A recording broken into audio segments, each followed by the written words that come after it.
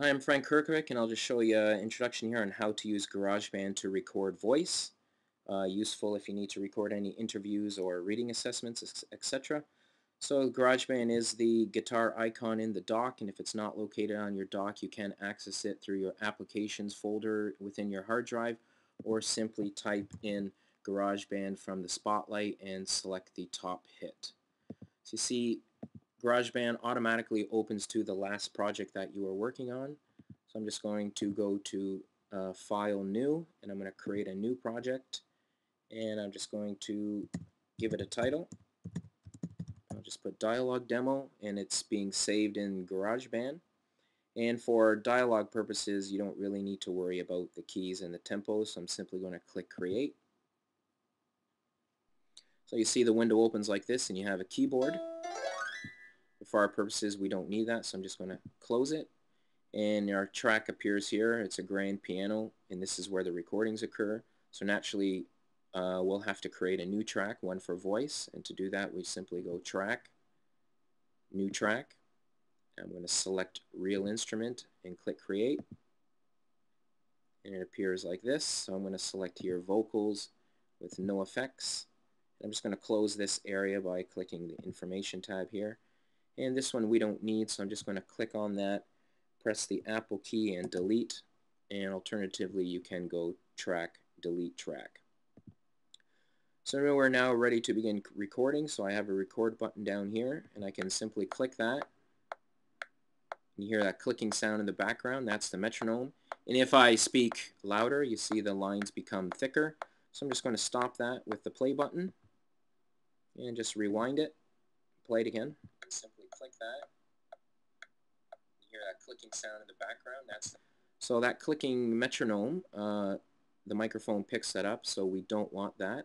So I'm just going to click this and press delete, and I'm going to go to Control and unclick the metronome to take away that clicking. Go back to the beginning, and if I press record, now you'll see that that clicking sound is gone. So I'll just record some dialogue here to make it a bit longer, and then I'll just press stop. Now what I would like to do perhaps is maybe edit some of my recording. So I'm just going to go back and play it again. Now you'll see that, so you see I had some dialogue here and then some silent areas here. So I'd like to crop that out. So I'm just going to increase the magnification here. Go back to the beginning. And I'm going to put my playhead here. And I can go to Edit and select Split. Alternatively, I can use Apple T, and I'll just unclick here and then click that again and press delete, and it's gone. And I'll just click and slide this back to the beginning, play it again. Now you'll see that that clicking sound is gone. So what you can also do is I'll just press Apple T here and Apple T again here. It's another silent area, so I'll just delete that. I'll just shrink this a bit. And what you can also do is rearrange the dialogue areas. So if I would like this part to begin first and then this to come in after. But the thing you need to be careful is if it overlaps like this, that will erase. But also you don't want to have this dead silence here. So I'm just going to go down to here. I'm going to put time. And now that can be slid over with more care. So I can go back to the beginning and press play.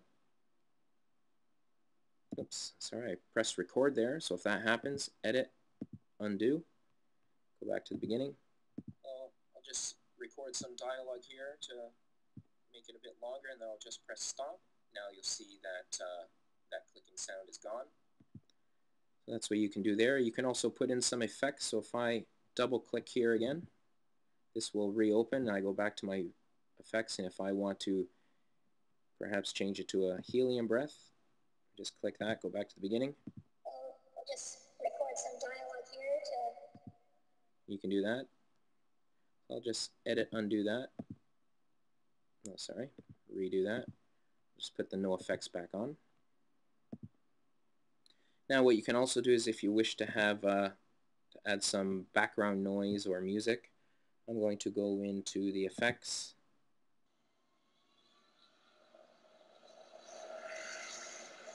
Or alarm. I just click again to stop. If you would like to add that to it, you simply click and drag it to underneath, and you can also slide it to anywhere you want. And I don't want this to be playing at the same time. I'll just record. So what I'll do is just click here, hold it, select both of these clips, and then move it over, maybe to around here. Now this volume is quite loud, so I'm going to turn that down and maybe turn my dialogue level up. You can also adjust the volume by clicking on these.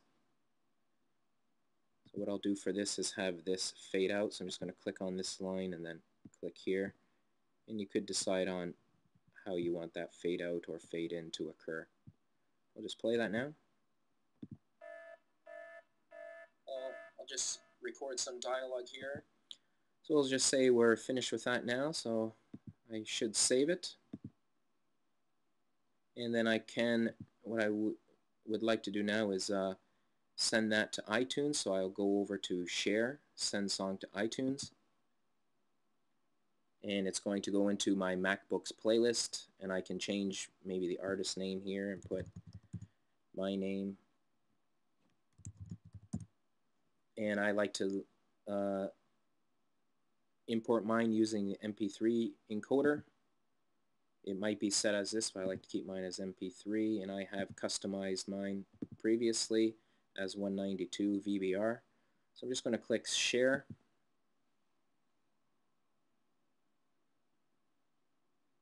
It's converting it for me, and it starts playing just in iTunes automatically.